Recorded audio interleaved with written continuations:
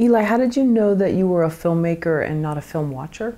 That's a really good question. So that was kind of like the thing that I was going through at San Francisco State. Is that maybe I don't know enough about this technology. Maybe I should go on and get a PhD. Like that was something that I was seriously considering. But for whatever reason, I don't know how you know, other than you keep having the drive to make something. I think that's probably the test. Like one of the things I tell the students, you know, they kind of don't know what they're getting themselves into the first time they make even just a short film. And so when it's all over and they're stressed out and they feel like their movie's not as good as it could have been, or it's not what they wanted to make because it's a movie. And I tell them that that's the test. The test is, though, you went through all that stress. It was incredibly hectic. You ultimately feel like the film could be better, which is what everybody thinks after they make a movie. So you're not 100% happy with the finished product. But the test is if you wake up in a couple days or a couple weeks and a couple months and you want to make something again, then you want to be a filmmaker, you know?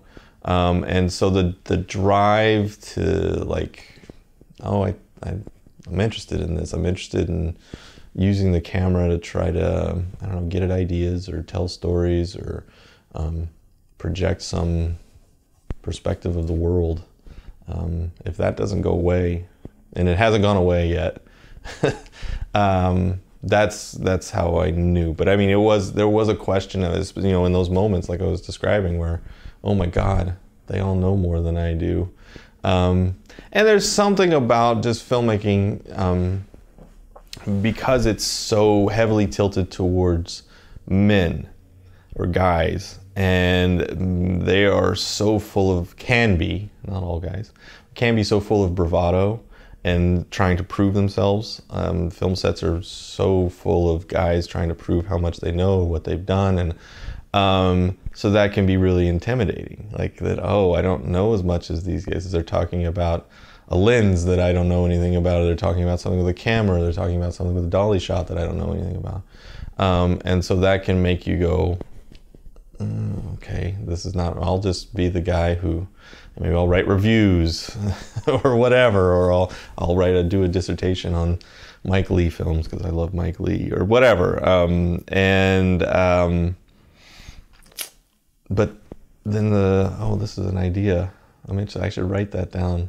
You know, you start writing something. The great thing about, you know, if you are a, like me, I consider myself like a writer-director. I write my own stuff and I make it.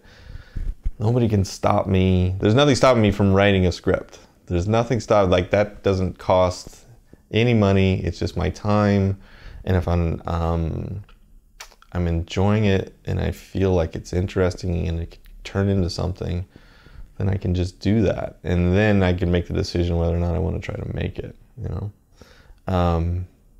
That, I don't know, that still holds a lot of pleasure for me. If it stops, if it's not pleasureful anymore, I'll stop doing it, because filmmaking is too hard. Filmmaking is way too hard to do something that's not like, you're not getting anything out of it. It doesn't feel, it's not fun. It doesn't feel like you're doing anything interesting, you know.